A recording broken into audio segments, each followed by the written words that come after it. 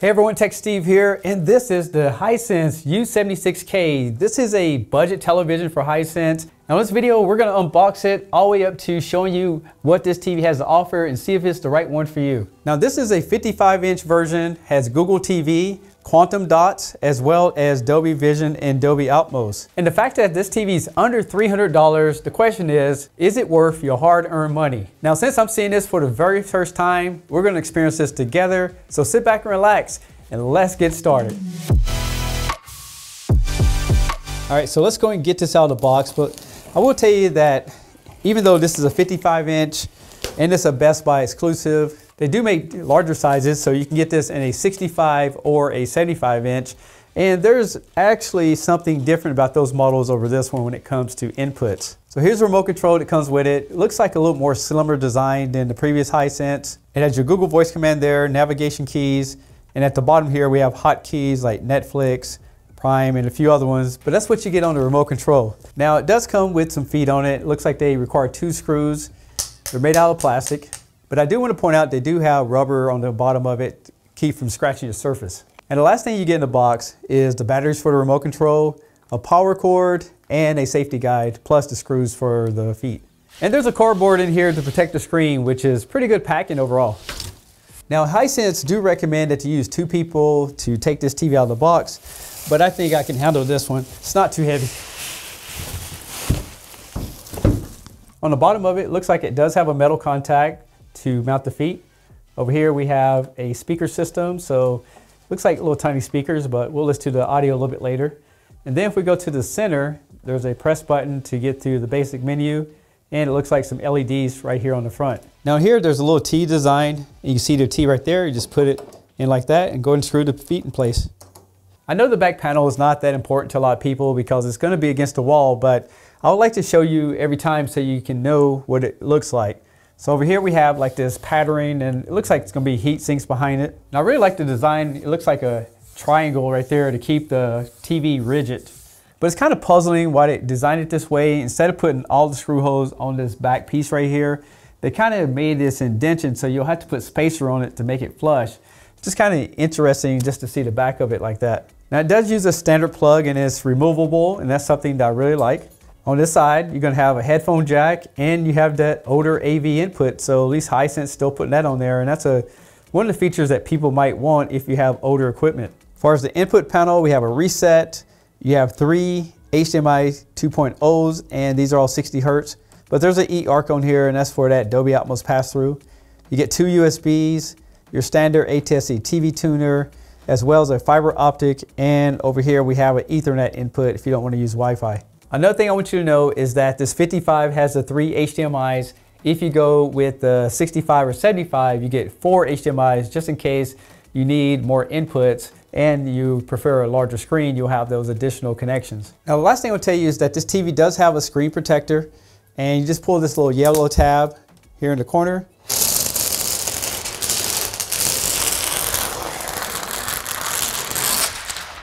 And that's always a satisfying sound. Now to get to this point, I went through the setup menu. I had to put in my Gmail account. I had to put in the Wi-Fi password, as well as do a lot of check boxes for terms and conditions. And I had to pair the Bluetooth remote control that comes with it. And that includes pressing the back and home button until the TV identifies. Now when it comes to the design of this TV, it has this bezel that goes around the edge, but I will tell you that there's a little bit of lip where you can feel the glass. On the bottom here, we have those feet that I showed you guys earlier. In the corner, we have that Dolby Vision logo. And if you press that button that I showed you earlier, you get this on-screen menu, and you can just tap on it to get through all the different settings. Now this TV is powered by the Google operating system. I have showed it to you time and time again, but the layout is this. You have this top row where you can see live TVs, your apps, and your library. And if you go over here to your settings, you can see it has a built-in screensaver. You have all your picture settings as well as your Wi-Fi access. And if you go into the details of these picture settings, it has plenty of picture modes such as your theater day, your standard, energy savings, game, sports, theater night, and filmmakers mode. So it is pretty packed with all the features. Now, if you know what you're doing, you can go and make all kinds of adjustments, but if you're not, they do have what they call smart screen, where you can have the screen to automatically figure out the best picture. You also have advanced settings. And inside of here, this is where you control all your motion and things like that. And there's a calibration setting. So again, with the right equipment, you can go in here and fine tune the television to get the best results. It's powered by Google TV version 11. And it has 7.3 of total storage, and that includes all your applications, your audio files, or anything that you load up directly into the television. It has built-in ambient mode where you can use Google Photos, Art Gallery, and you can display weather and a few other things on the screen. And just to let you know, if you do Google Photo, it will require the Google Home application, and you'll need to link it up to a Google Photo Cloud, but you can have your family pictures to display on the TV screen whenever you're not using it. It does support Chromecast, so you can send your YouTube videos and things like that from your smartphone, and it will support Apple AirPlay and HomeKit. In addition to all that, this TV also supports your Alexa devices, so you can go through the setup and give it access to your account so you can control your lights and things like that directly from the TV remote. So this TV is packed full of features, but let's take a look and see what the picture looks like. In my opinion, this TV has a lot of great value to it, and the fact that it's not very expensive. You can see that the picture quality on it is really good considering that it is not a higher-end TV.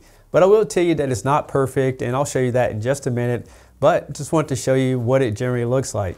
Another thing that I find impressive is that the motion on this television appears to be very smooth and very fluid, so I don't think you're having kind of problems watching sporting events or even those 24 frames per second movies.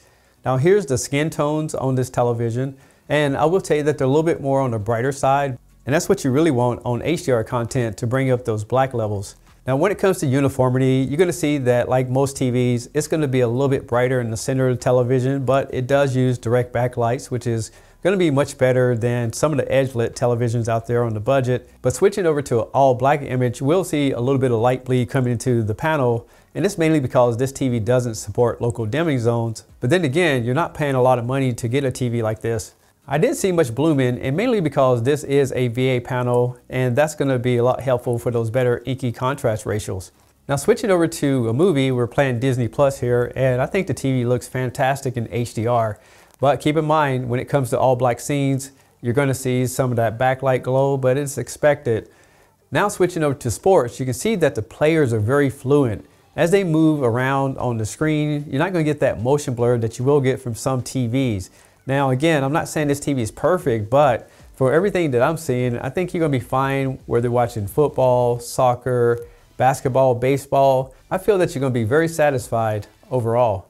The A76K does have a basic gaming menu, and if you press those three lines right there when you have it on your gaming console, you can then get access to the gaming menu. Now inside this gaming menu, you can turn the information on, and it's going to show your frames per second. It's also going to show HDR. Now this TV will show VRR on the screen, but it doesn't support variable refresh rate, and it has auto low latency right there. And you can also move this around the screen just by hitting these different things. You can move that little box any corner that you like. Another thing I want to point out is that you need to put the TV in gaming mode, and that'll trigger the auto low latency so you get better input lag. This TV has some cool gaming features, and if you have it on your Xbox, PS5 computer, you hit these three lines on the remote control, and then you get this sidebar right here. Now, if you turn on gaming information, you then get this little box right here. It shows you your frames per second, if HDR is turned off or on. This TV will support variable refresh rate, and there's your auto low latency, so you get better input lag. And if you need to, you can also change the location of where you want that display to show, as you can see right here. Now to get all these options, you need to go into the picture mode and make sure that it's set to game and not these other settings so you get the best experience. But let's take a look at the Xbox settings so we can see all the different things that it will support. Under TV display, you can see that it will support 4K.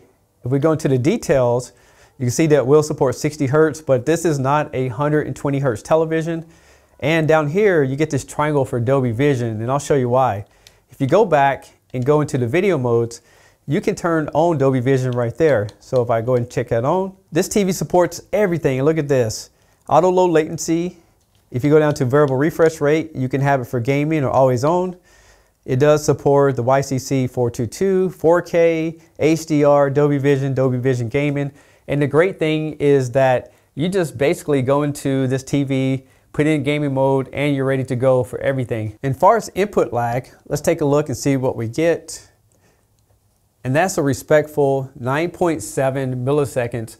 I feel that this TV is going to be great for gamers out there with that low input lag, but let me show you a couple examples of what gameplay looks like.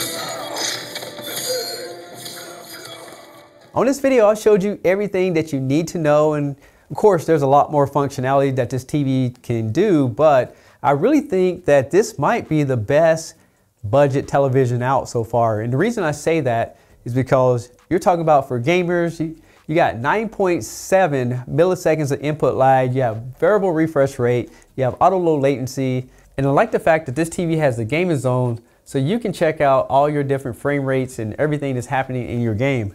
And I really like how natural the colors look on this TV. All the demos that I showed you were in theater day mode, and it seems to really have a good picture. So I think you're gonna be satisfied with that. And when it comes to color reproduction, as a consumer, I think you're gonna be happy. This would be great for someone who wants to get a 4K TV and get started. The motion rate was smooth and the content looked really good on this TV. And the fact that it supports Dolby Vision and Dolby Atmos pass-through, I think it's going to have everything that serves you as a consumer.